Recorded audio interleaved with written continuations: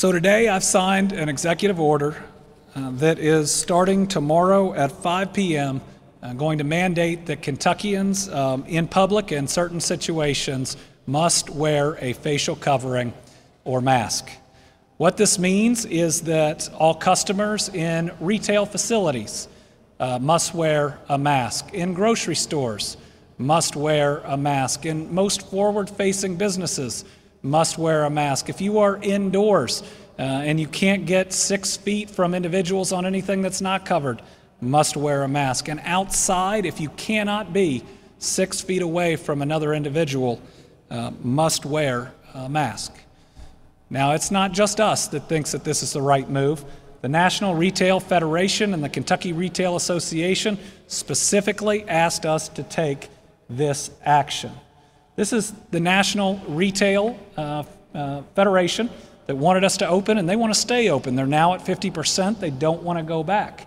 They've asked every governor to require every individual that's not encumbered by a medical condition to wear masks when shopping in public places. This is to protect the employees, to protect the businesses, and to protect the customers themselves.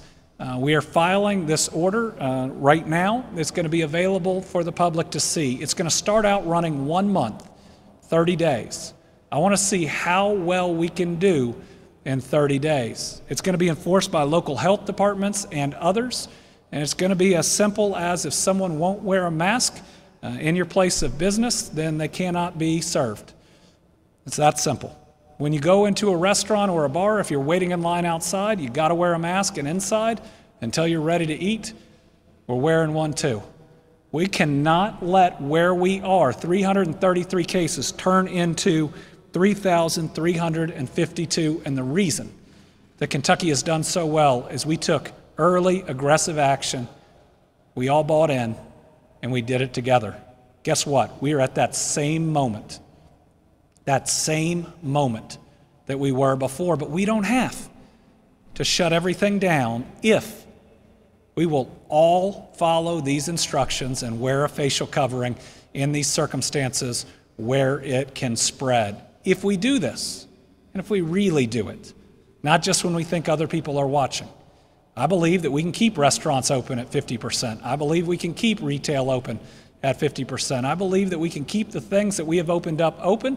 And if we do it, I think we've got a shot at sports that other states are worried about right now. But it's on us. It's on us. It's really going to come down to whether we let personal pride or some belief that we have liberty to spread this thing to others and therefore shouldn't have to wear something like this.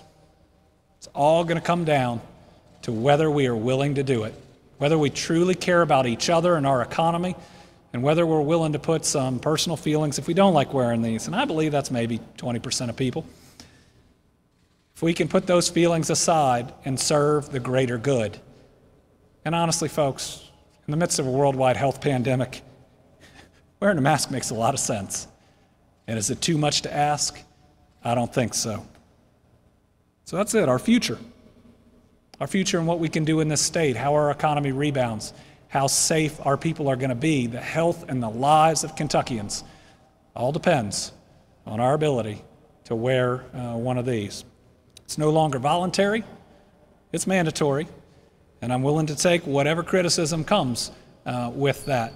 Understand that there are some exceptions. If you have a health condition where you can't do it, kids under 5 certainly don't have to do it. If you are alone in a single room, you don't have to do it. If you're just with your household in your house, you certainly don't have to do it. If you're exercising and 6 feet away from people, you don't have to do it. But if you're going to the grocery store, put one of these on and protect your fellow human being.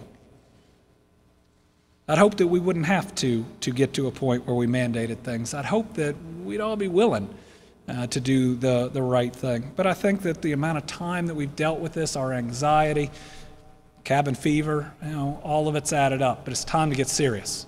It's time to stop our escalation now. It's time to push these numbers back down to a manageable and reasonable plateau. And it's time to make sure that we're bringing in all these jobs we're talking about and stimulating the jobs we have while we are doing it. We've reached out to a number of people about this. We reached out to the Chamber of Commerce, and while they're obviously going to look over the different pieces of it, the business community in Kentucky are supportive. They get it. They get that to continue to open or stay open, that we have to wear these masks. Sometimes we think of Chamber of Commerce and labor on opposite sides. They're not. A lot of our labor leaders, John Stovall being a great one, representing a lot of the bus drivers out there. Remember, we lost a bus driver in Fayette County early on in this. Also supports this additional step to keep members safe. I know we reached out to Mayor Gorton of Lexington, very supportive, seeing what they are seeing there. It is just time to do it. My hope is that we'll do this for 30 days, we'll see cases decrease significantly, and then we can look at whether we need to re-up it or not. But let's not stop doing what it takes to defeat this virus. Did I miss anyone else's quote? Put one more up.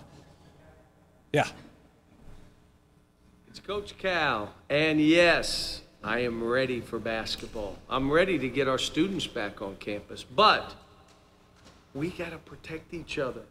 We've got to wear our mask. If you go in a building, if you're going to be in social distancing range, inside of 6 feet, have a mask. It protects everybody, but we're hearing now it'll protect you. We in our state have done an unbelievable job. Let's take it up a notch. This is kind of like when I'm coaching. We're winning, and I'm being even harder. We are winning. Let's be stronger. Understand, this isn't a statement. The only statement we make when we put a mask on is we care about you.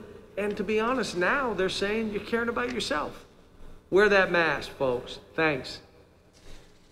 You're going to be seeing other well-known personalities in Kentucky other than Coach Cal giving similar messages. I do want to thank him. He volunteered to do this. And we appreciate his willingness to get out there and to get out there early on it.